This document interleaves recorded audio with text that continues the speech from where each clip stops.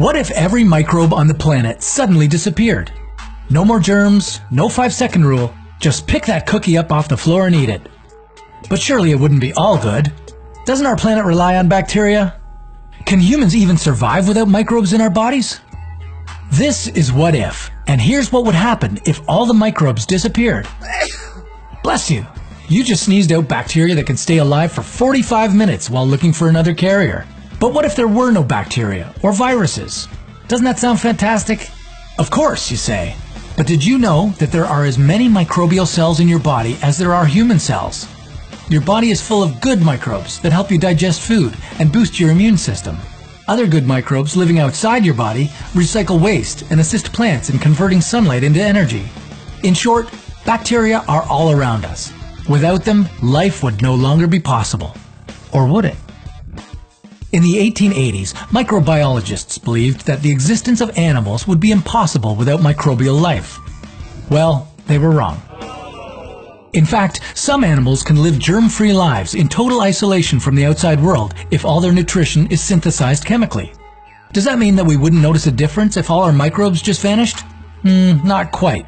Living in a germ-free bubble and living on a germ-free planet are two very different things.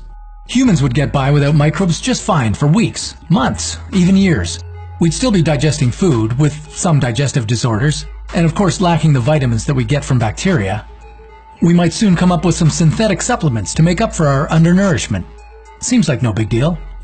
But not for all the ruminant animals. Their gut microbes are essential for plant digestion. Without microbes, all the cows, goats, and sheep would starve. Maybe not the best way to turn the whole world vegan. What's more, plants would start dying out in a matter of days. They'd be deprived of all the nutrients that bacteria used to decompose for them. If humanity didn't come up with a synthetic fertilizer to feed all the plants, within a year there would be no photosynthesis on the planet, and no more plants. Without plants, the planet would experience rapid global warming. Plants convert all the carbon dioxide that we exhale into oxygen. Likewise, they clean the air from all the fossil fuels we burn.